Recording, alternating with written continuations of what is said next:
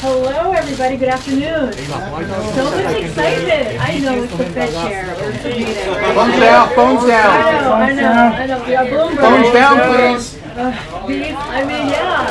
Forget about me. I know it's not about me.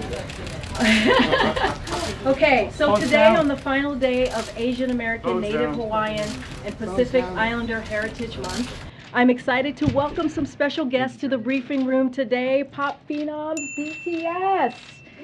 Woohoo! While many of you may know BTS as Grammy-nominated international icons, they also play an important role as youth ambassadors, promoting a message of respect and positivity. Thank you, Karine, for your kind words.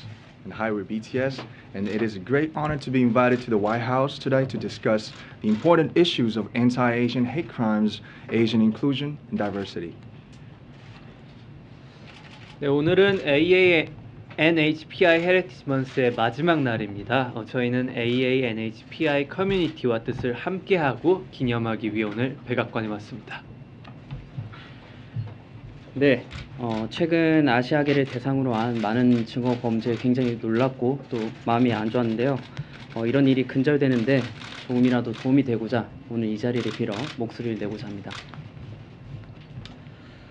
네, 오늘 저희가 이 자리에 올 수 있었던 것은 저희의 음악을 사랑해 주시는 다양한 국적, 언어, 문화를 가진 저희의 팬, 아미 여러분들이 계셨기에 이 자리에 올 수 있었다고 생각합니다. 정말 감사합니다. 네, 한국인의 음악이 서로 다른 언어와 문화를 넘어서 전 세계 많은 분들께 닿을 수 있다는 게 아직까지도 좀 신기하고 근데 신기한 것 같습니다. 그리고 이 모든 걸 연결을 시켜주는 음악이란 건 좀 참으로 훌륭한 매개체가 아닌가 싶습니다.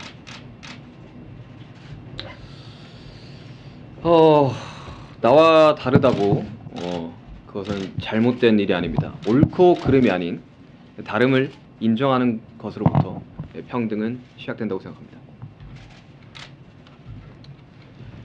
네, 우리는 모두의 각자의 역사를 가지고 있습니다. 오늘 한 사람 한 사람이 의미 있는 존재로서 서로 존중하고 이해하기 위한 또 한 걸음이 되기를 바랍니다. And lastly, we thank President Biden and the White House for giving this important opportunity to speak about the important causes, remind ourselves of what we can do as artists. Once again, thank you very much. What does it mean to you to come to the White House? We're gonna go. They're not gonna take any questions, but thank you so much, guys. Thank you. Thank you, guys. Thank you. Thank you. Thank you, guys. Thank you. BTS 화이팅! 감사합니다. Thank you, guys. Thank you.